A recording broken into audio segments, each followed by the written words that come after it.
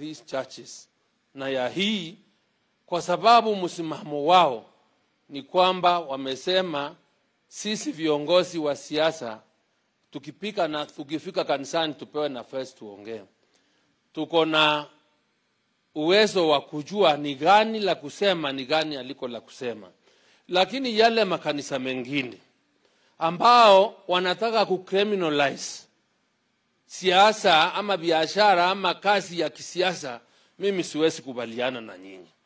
Sababu ni kama mnataka kuonyesha ya kwamba sasa sisi ni wahalifu, sisi ni watu wasio safi, na kwa hivyo it's discouraging even those other people that don't want to aspire to be politicians, and which is wrong. And I want to remind you as church leaders, with a lot of respect, when this country was going down in terms of its democratic space, siasa ya nchi karibika, uchumi ukaribika wa miaka ya zamani, it is the church that stood strongly and that gave people courage to go out and say what was going wrong. And I want to salute the late akina Bishop Okulu, Kipsang Muge, akina Njoya. Kama wangesimama wa siasa sisi, hatungeweza kuwa na nguvu ya kusema maovu ambayo yalikuwa yanafanyika. Today the country is drifting to the wrong direction. Na inaharibika sababu ya mambo ambayo tunaogopa kuyasema. So if the church is intimidated to the extent that mnataki tuongee ukweli, then tunamaliza dunia. Kwa hivyo wale kanisa wamesimama kukubali lazima tuyaseme, basi na washukuru. Remember, manto yanko mayonde shetani ingawa na kiboko. Nantia kwa aria umaba ya kudhoka toko wani udhoku, then tutumbo kira. Asante Bishop kwa mahubiri yako. Naibu wa rais kuna watu wamejitolea. Wamesema watasimama waumishwe, na ameomba upewe watu wako na nguvu ya kusimama na wewe. The team that you have here from Meru is a wonderful team, from Ukambani, from Bigori. These are the people who do not care. Sababu wakishikwa wawekwe, na msije mkakubali mkafikiria kuna mambo sisi ufanya. Ni ukora wa serikali ambao unataka kutumia na kutisha watu ili tusimame na ukweli. Tendekini nitawaambia, mtamsikia kwa magazeti in another 1 week or 2 akifuatwa sasa akiambiwa yeye ni mkora sababu amesimama na huyu. So nyinyi tuombeeni, tutasimama imara na hakuna kote kwenda. Mimi mwenyewe nipeleka William Ruto ICC na Uhuru Kenyatta, hakuna makosa, walisimama and I stood with them. So sema ni ICC, hata pia tuko tayari kupeleka huko mpaka huyu aingie rais kama wa Kenya. Tureamwa ntobeto, tureamwe. Kwa hivyo nikimalizia, tunataka siasa ya kuunganisha Kenya. Na wakati tunaunganisha Kenya, tuna asimio ama vision tulikuwa naye wakati tulisema ya kwamba tuungane pamoja, nchi hii haitapigana tena sababu ya mambo ya mashindano ya kisiasa, na tukakuja vyama wengi pamoja ili tuweze kumaliza siasa ya ukabila. That was the vision of the Jubilee Party.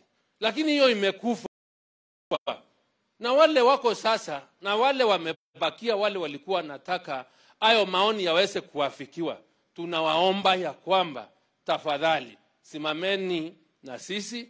Tuko na chama inaitwa UNDA ambao kila mtu amekubaliwa ndani yake, ambaye sasa ni ile shopping mall. Ukienda Dubai utapata mall iko na nduka ya viatu, ya biskuiti, ya kila kitu. Ndio tunataka. Lakini mambo ya kugawanywa na kuleta mambo ingine ya kugawa Kenya kwa misingi ya kikabila, au ndio tunayataki. Lakini Kenya ni demokrasia, wale wanataka kuunda vyama vyao waendelee, because we believe in competition, lakini tushindane, mwananchi aweze kuamua yeye mwenyewe. Sababu ya muda, asanteni sana, tamsimamia hapo, lakini nafikiria ni mwalike naibu wa rais aweze sasa kunena nini. 1 2 3, karibu naibu wa rais.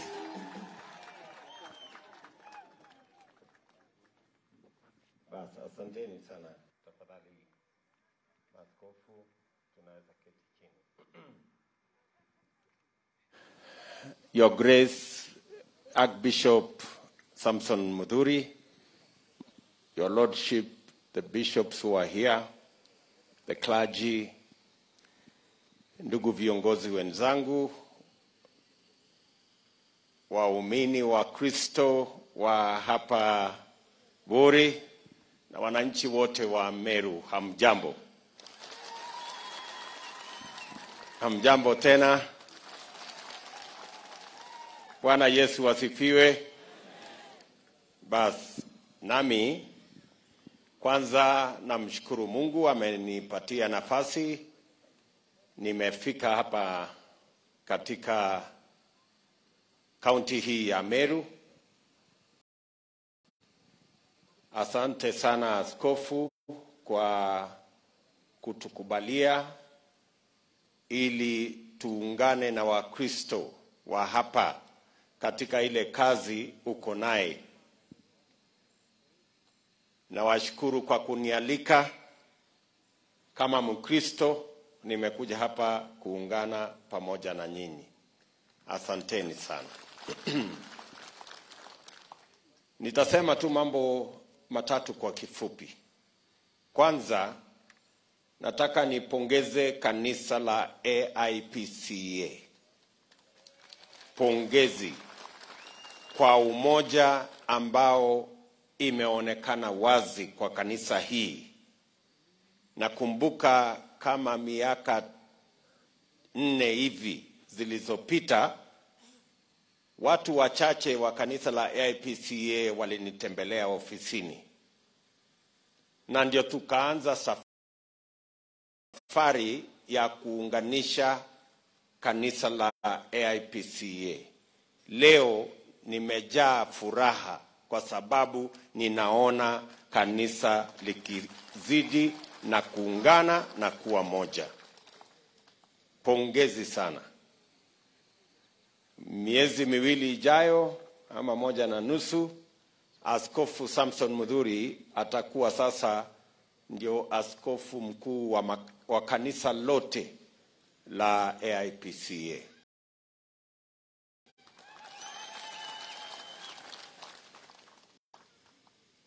Na wakumbusha as a Christian, na wakumbusha Wakristo wote wa AIPCA neno la Mungu katika Zaburi 133 mstari wa 1, wa 2 na wa 3. Psalms 133. Neno la Mungu linasema, how good and how pleasant it is when brothers live together in harmony. Inasema ni vizuri sana na Mungu anapendezwa sana mandugu wakiishi pamoja kwa amani. Na mstari wa 3 anasema Mungu huamrisha baraka pale penye umoja. So nawatakia heri kanisa la AIPCA, wakati mnaungana Mungu aweze kuamrisha amani na baraka kwenu, so that God can command a blessing upon this church as you work on the unity of the church. Jambo la pili, ningependa kuwashukuru kwa kuungana na sisi katika kuombea nchi.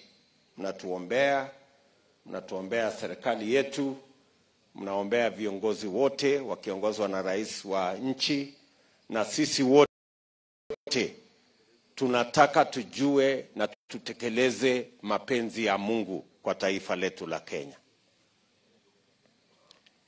Mimi nataka niwaombe ya kwamba tukienda hapa mbele, neno la Mungu kwa Zaburi 113 mstari wa 7 na 8, neno la Mungu linasema, Mungu humtoa mtu mnyonge mavumbini, na Mungu humfanya fukara na maskini mpaka wakaketi meza moja na wafalme. Na waomba kama kanisa, kwa sababu kuna wengi wanatuuliza hii bottom up tunasema tuanze na wale wako chini inatoka wapi?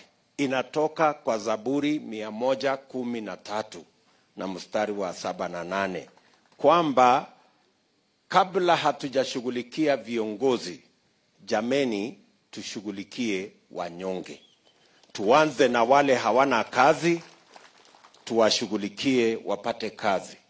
Tuanze na wale biashara yao ni ndogo, tuwashughulikie biashara zao, tuzikuze iwe biashara kubwa. Tuanze na wale wakulima walio chini, wasio na mbegu, wasio na mbolea, wako na matatizo ya soko. Hawa pia tuwashughulikie. Mungu atatuwezesha tufanye haya yote. Na wauliza wana AIPCA, na wauliza watu wa Meru, tuungane vile neno la Mungu linatuamurisha. Tuanzie chini, tupandishe ngazi kila mtu kupitia kwa mpango wa uchumi wa bottom up. Mwisho, nawashukuru sana. Kanisa hili linajulikana kama kanisa lililopigania uhuru wa taifa letu la Kenya. Najua kuna msimamo wa maaskofu ambao wamesema tuwe na nidhamu, hasa sisi tulio wanasiasa kanisani. Na mimi nakubaliana kwamba ni kweli, hata tukipewa nafasi kanisani, tuwe na kiasi kama Wakristo na kama viongozi.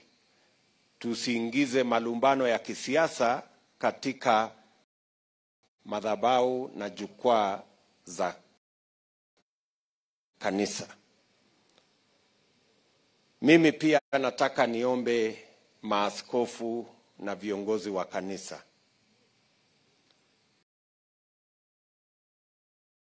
Mimi nimefanya bidii sana. Viongozi wengi walikuwa hawajulikani kwa kuja kanisani,